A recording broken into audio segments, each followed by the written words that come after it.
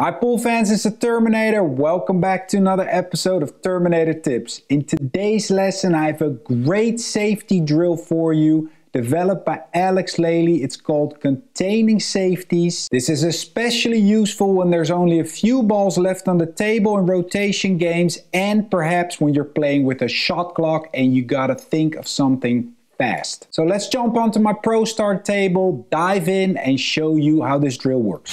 So here we have a great example of how this is gonna work. Let's say you're playing a game of 9-ball, there's only 3 balls left on the table and you have a shot on the 7. However, the bank angle is not there. It's very hard to do anything offensive.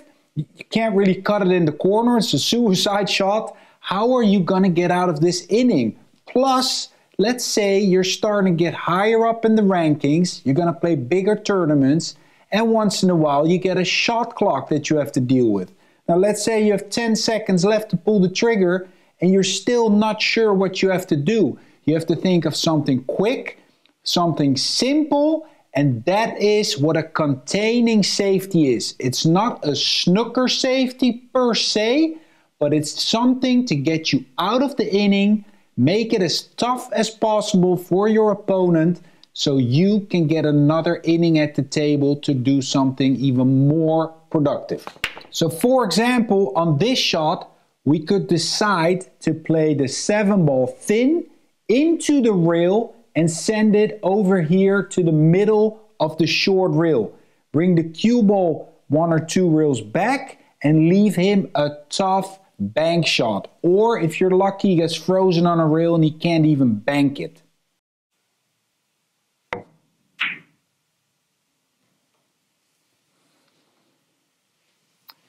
See, so right there, that is something that got us out of the inning. Super tough shot for our opponent, something quick that we came up with. That's an example of a containing safety. Here's another great example of a shot that comes up a lot, especially when you're playing 9-ball, potentially 9 on the spot. What happens then is the 9 stays around the spot after the break, and a lot of times there's another ball close by. This creates a nice little wall. So if you're in a situation like this, could be with the shot clock or not, it's very wise to play what's called a split shot. You send the object ball to one side rail and the cue ball to the other side rail. This creates a lot of problems for your opponent, and with this containing safety drill, you're gonna get a lot of repetition on this shot. It's gonna come up a ton, and you're gonna get better speed control over it and use it in your matches consistently. In this case, it's a little bit of high left. It's all speed control from there. And use those 2 balls to get behind. The good thing is if you hit it a little bit thin, then the object ball comes slightly lower, but the cue ball comes slightly higher if you hit it with the same speed. And if you catch it a little thick, you're gonna see the reverse happening. Then the object ball gets slightly higher, cue ball lower. So it's a win-win shot if you get the speed down correctly. This video is brought to you by Mosconi Cup. So how does the drill work? Well, it's only one object ball and the cue ball. This is your starting position. It's on the kitchen line, any side of the table. You can flip it around, doesn't matter where you start. The object ball is about 2 balls from the rail there, and the cue ball somewhere here on a straight line. That's your opening shot. There's only 2 rules. Rule number 1 is you cannot leave your opponent an open shot. It has to be an extremely tough cut shot. So you have to be fairly hard on yourself. If you're gonna leave something like this in this order, that is not good enough. Your opponent can just cut that in. However, if it's something like this is an extremely tough cut shot. So something like this, I would call this a good shot. From here, no good. That's a pretty doable cut. So be hard on yourself. This is good enough. This isn't. This isn't. Makes pretty good sense if you get the hang of it. And the second rule is pretty simple. In an example like this, you're not allowed to play a simple ticky save more than once. So if you've done this, for example, you cannot do that again because you can just do 4, 5, 6 in a row pretty simply perhaps. You have to come up with something more creative. Do not underestimate the power of this drill. This looks pretty simple and you think, what's the benefit of this? This is gonna make your touch go to another level. You have to control the speed of 2 balls, object ball and cue ball. And this can work also great if you're warming up on a table that you're not so familiar with yet. If you do this for a couple of minutes, 10 of these shots, you know exactly how the table is rolling and it's gonna really improve your touch and speed control. So let me show you a handful of shots that will come up time and time again and how you should play those.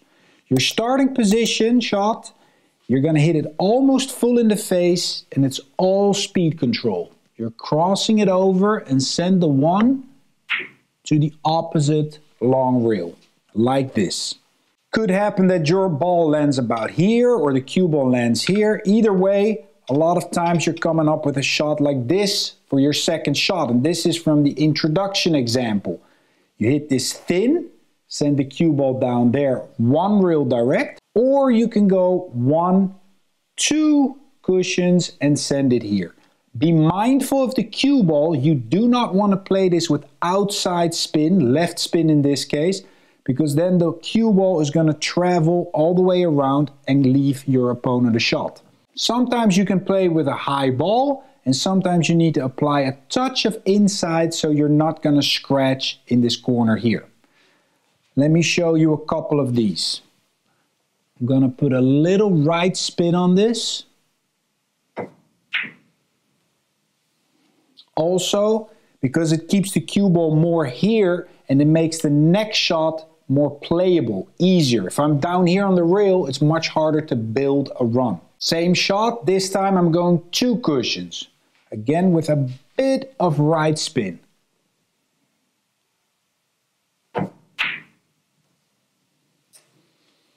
It's always good on that one to aim approximately to this middle diamond.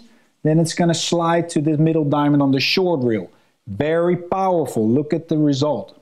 Then, of course, you're going to wonder, what would you do here then, Niels? Well, this is an example of the split shot. A tough one, but it's still a split shot. 1 ball to the left side rail, cue ball to the right side rail. Let me try if I can do this. There's no try, there's just do, remember? Half ball hit. Bit of right, like that. That is pretty good. If you're enjoying the content, please give this video a thumbs up and consider subscribing to the channel so you don't miss out on any future lessons. Then we're jumping straight into the example where both balls are on the long rails, the side rails. Then you're gonna send the object ball to the short rail, usually 1 cushion direct, but when it's fairly high like here, I can go 2 cushions again, and you send the cue ball to the opposite side. So let me demonstrate a 2 cushion hit.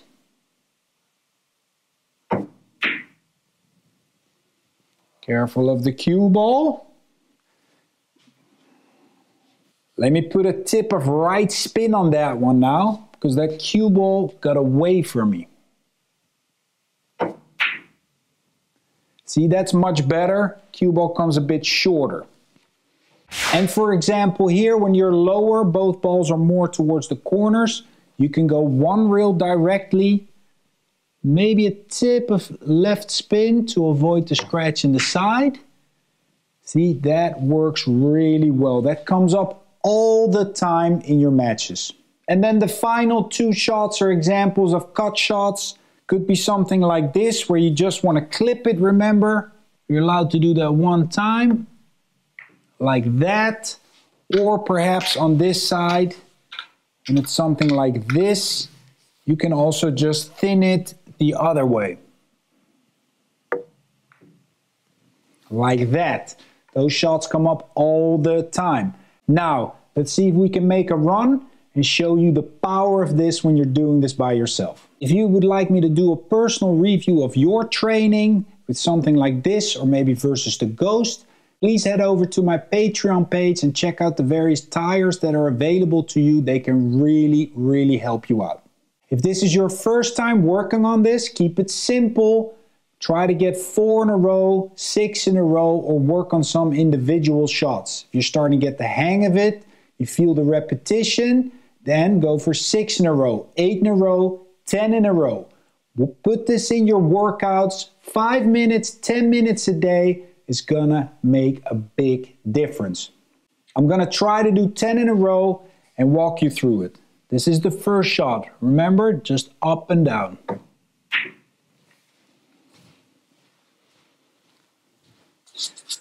Fairly thin on this one. I'm still going for 1 reel with some right spin to keep the cue ball in the open.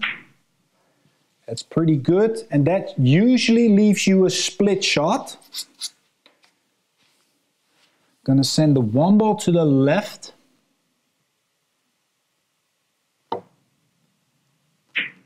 Some right spin. That's pretty good. Let's see. I'm going for 2 cushions this time. And I'm going to use no spin. Going to get the cue ball 3 reels out. Not too much. There. That leaves me a split shot again. 1 ball to my left. Nicely done. Now the balls are more parallel.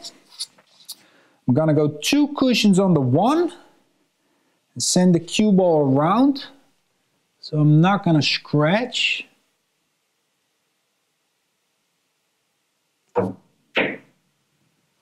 Pretty nice. That leaves you a split shot again. I think we're on 5. 1 ball over there. See, you get that repetition.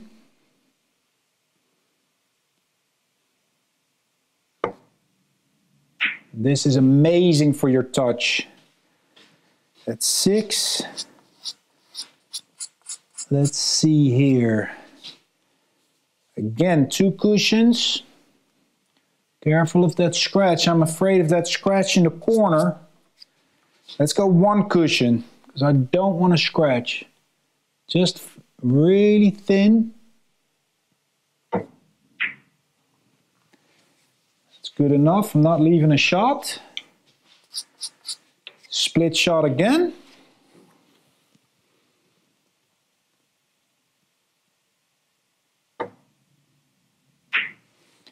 This time it's coming high again, that 1. So I can go for a 2-railer down there. I think I'm on 8.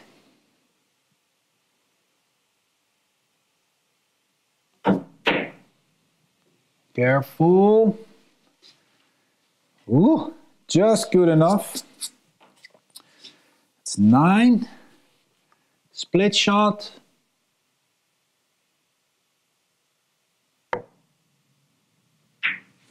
Nice. That's 10 right out of the gate. First try. I'm happy with that one. Let's see if we can keep it going. 1 reel direct. Nice and thin.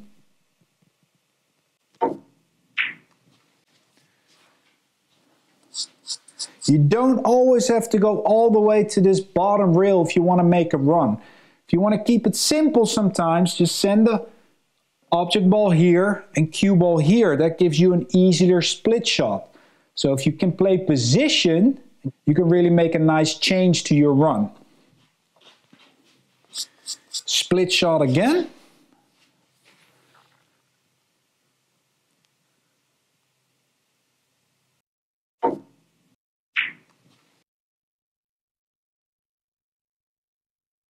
I just hit that ball too thin and I left a cut shot on the 1. So the run is over. I think I ran 11. That's pretty good for a first try. What you can do then is just start over from a new position. Keep it going a couple of minutes more. Take 5, 10, 15 minutes a day or a couple of times a week. Can make a big change for your game. And here's a little bonus shot for you guys, the double kiss safety in this form.